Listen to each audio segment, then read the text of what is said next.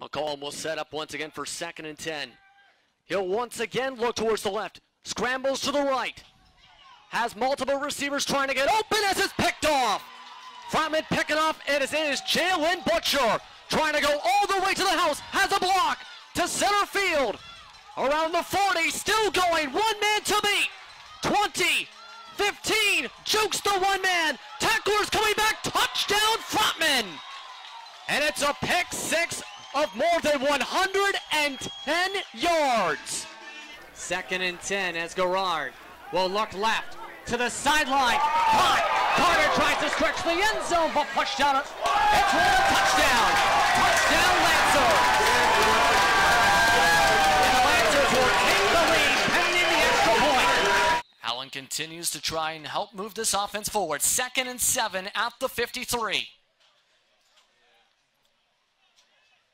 Once again, keep an eye on Braden McCraney for today. Allen looks to his left. Throws it quickly, gets it out of the pocket. Going to be brought from the left side to the right side of the field, trying to get some blocks. Gets one block, tries to shuffle through two defenders as he's brought down at the 25. Dante Lewis able to make that catch after the quick read from Colton Allen. The fans continue to file on in as it's time for a cool night of football live from Windsor, Ontario, from Alumni Field at the University of Windsor campus. Tonight, it's the London Beefeaters and the Windsor AKO Fratmen in the OUFC Game of the Week. I'm Justin Prince. Alongside me is Badie Quaz for what should be a very intense matchup. Both of these teams 2-1, both of them fighting to try and get to second in the standings. Absolutely, Justin, and the key here is going to be which team is going to keep their composure, which team is going to stay within their game plan the longest, and which team's going to actually possess the ball and not turn it over. And we're just about 1 minute into the second quarter as the Fratmen will take possession of the ball once again. For those that are just tuning in, the Fratmen have been for the past few weeks going with a quarterback rotation of sorts, starting Colton Allen along with straight out of high school Daniel Mayu, as they're going to go with Mayu this time behind center for this drive. Sets up for 1st and 10 at the 10-yard line. Mayu hands it off. Nash Pryor dodges to the left. Still trying to break through as he's brought down at about the 30, making the 26-yard line. Enough for a 1st down. Great job on a little inside run there by Nash, and boom, he just gets up the middle of the field and gains yards. And that's going to be, again, 1st and 10, officially ruled at the 25 as the knee was down at the 25 line. 25-yard line, rather. As Mayu was set up with Pryor again in the backfield. 3 receivers to the right, 2 to the left once again. Mayu to Pryor. Dodges off one tackler. Breaks through 2. Spins around and is brought down at the 32 for a gain of about 5. You know, the one thing I noticed is you know, for week 3, just tackling is very sloppy. Again, 2 guys should have had him in the backfield and just couldn't finish the play. And 3 weeks in the season, the tackling should be much better. Right here, you see 67, misses him, doesn't bring his feet. Another young man has a chance. Number 8 misses him.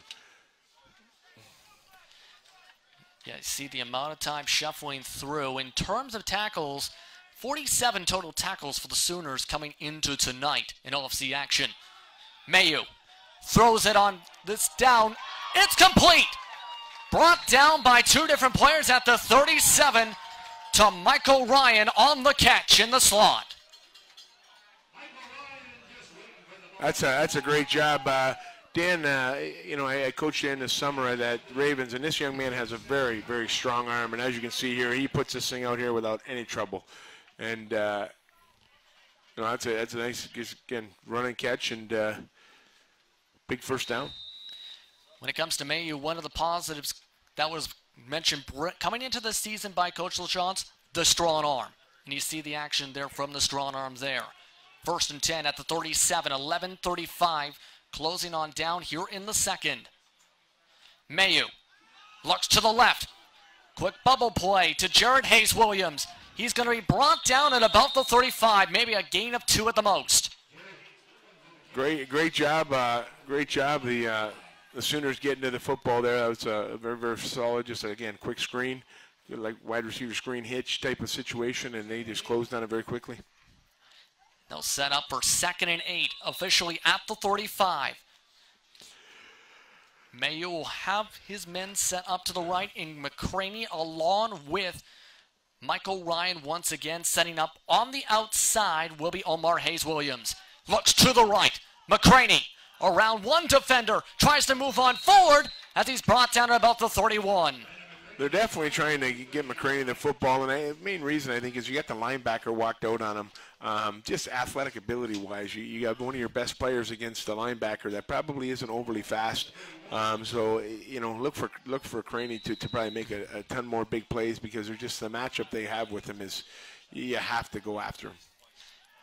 Coach LaChance told Aaron Sanders and I this too, involving him a lot of jet sweeps, a lot of verticals to get him involved tonight. Mayu, 3rd and 4, throwing it to the end zone. It's caught! Touchdown, Fratmen! Jared Hayes-Williams able to shut the defender to make it 30-0. Looks like he's comfortable with Allen for at least one more drive as it's 1st and 10. Throwing it towards the screen, but picked off. This one's going to be a pick 6 for a touchdown.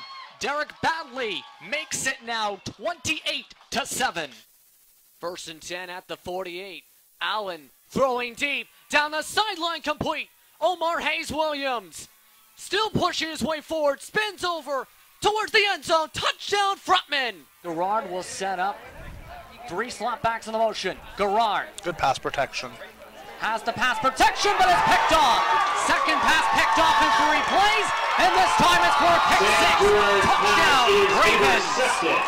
Trevor White able to get the second interception in 3 attempts from Sam Garrard to make it 25-13.